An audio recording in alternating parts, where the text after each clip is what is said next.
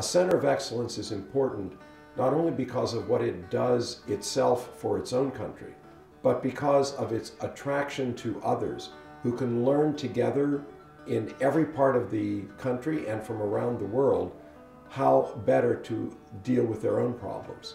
A center of excellence, I think, is a center that you are building throughout the years through the success and through the failures of the history of your institutions. We need centers of excellence in developing regions to help foster development and to create a local critical mass of scientists that will help solve that country or that region's problems. WHO or the World Bank doesn't do that. I mean, they may have local offices and they become important interlocutors and purveyors of technical advice. But it's the centers of excellence that are, because they're local, they're national, they can play this role.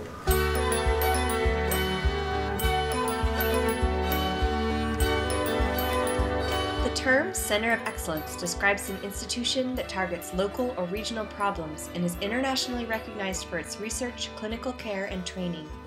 Such centers are vital because they generate new knowledge, shape policy, create leaders, and build partnerships in the region and around the globe.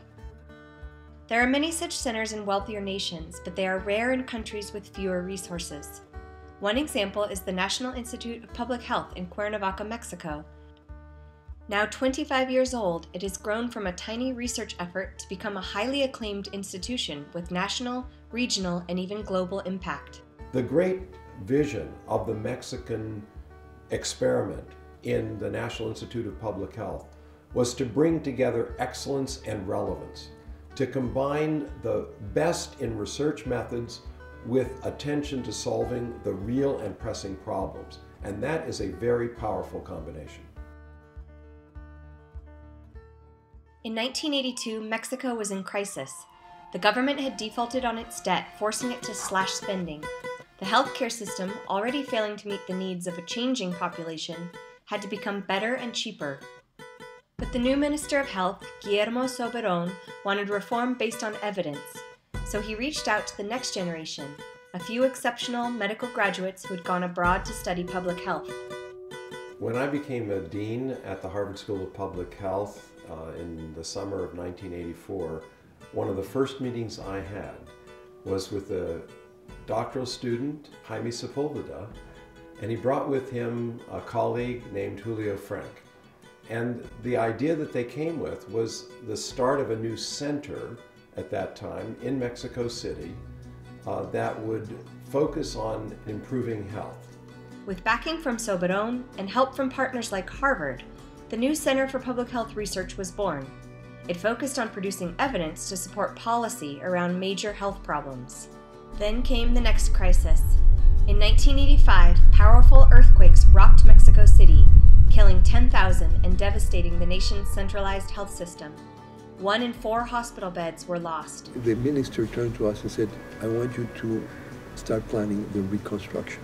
And that was a turning point for us because a lot of the skeptics that were saying, this is a luxury, suddenly people realized we were actually useful. As the country emerged from the crisis, the center became the seed around which a new, larger entity was formed. In 1987, it merged with the traditional School of Public Health to create the Instituto Nacional de Salud Pública, the National Institute of Public Health. The School of Public Health, created in 1922, was the training place for public health officers. And from then to the 1980s, it did pretty much the same. When we came, we wanted to have a new approach that would have a clear research agenda, that would have a new generation of students trained in those principles and methods. That was a pretty transformative change. Over the next 2 decades, the Institute grew to 3 campuses and 7 centers. It has become a leader in educational methods, particularly in using technology in the classroom and online. We really wanted to innovate more in the techniques, in the resources, in the pedagogy that we use in the classes. And with that, we are very happy because we are able to really reach the population that we want. The Institute attracts students and scholars from throughout the region and world. In 2006, it became the first non-U.S. institution accredited by the U.S. Council on Education for Public Health. The impact of the Institute is far-reaching, with a research portfolio that regularly drives policy.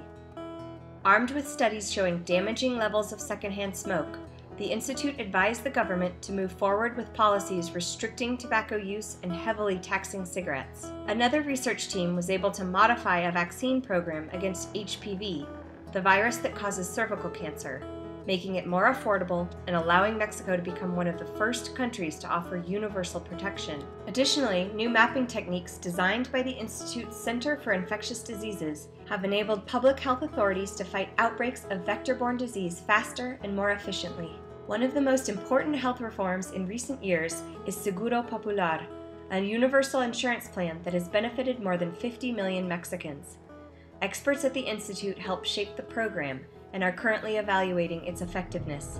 Today, one of the most serious challenges facing Mexico is obesity, and the Institute's response is multifaceted. The Center for Nutrition and Health, led by Juan Rivera, has had a very profound impact in policy. Recently, we have been participating in the design of a national strategy for the prevention of obesity, which also includes the regulation of foods in the school environment. So we helped design those programs, and we have made recommendations on how to improve the implementation of the program in order to be able to have more effects. The Institute is also leading a national debate on taxing sugar-sweetened beverages. We are one of the largest consumers of sodas in the world.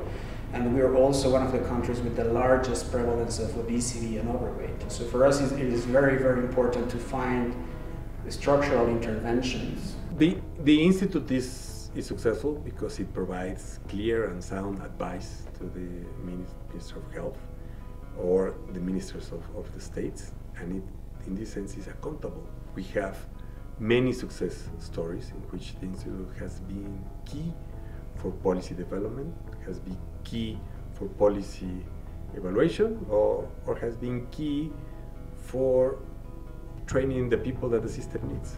It was well planned since the beginning. So where to focus, where to go.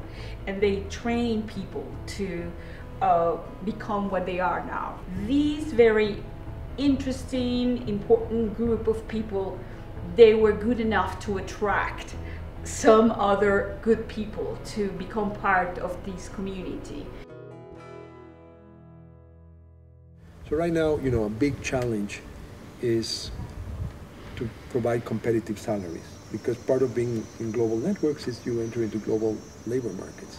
What can help us is the funding, and in that sense, we need to secure funding to open new positions, either from federal funds, either for private funds. One modality we do not have in Mexico is that of an endowment. I strongly believe we need endowed chairs, and I would propose that we should have the Carlos Slim Public Health Chair or the Bill Gates Health Research Chair. That is the kind of support that will help in keeping this institution sustainable. We just turned 25 years. At the Institute, we are really proud of these 25 years because we made a very solid institution, a center of excellence for Mexico and for the region. The experience of the National Institute of Public Health demonstrates that it is possible to breach some of these divides that we sometimes present as insurmountable. The divide between excellence and relevance. You can do both. Between analysis and action. You can actually have analysis that guides action. Between the local and the global. You can have globally connected and locally grounded institutions. And it is mostly a statement that development is possible. Where there was nothing or very little, you now have a flourishing institution. And I think it is a statement of hope for the future. I think the National Institute of Public Health in Mexico, it's a beautiful case study. How an idea and a vision we had many years ago led 5, 10, 25 years later to a transformative place. I would say it has had a measurable impact in public health, in policies in Mexico, and I also think it has the capacity to do that in a larger regional base and hopefully for the world.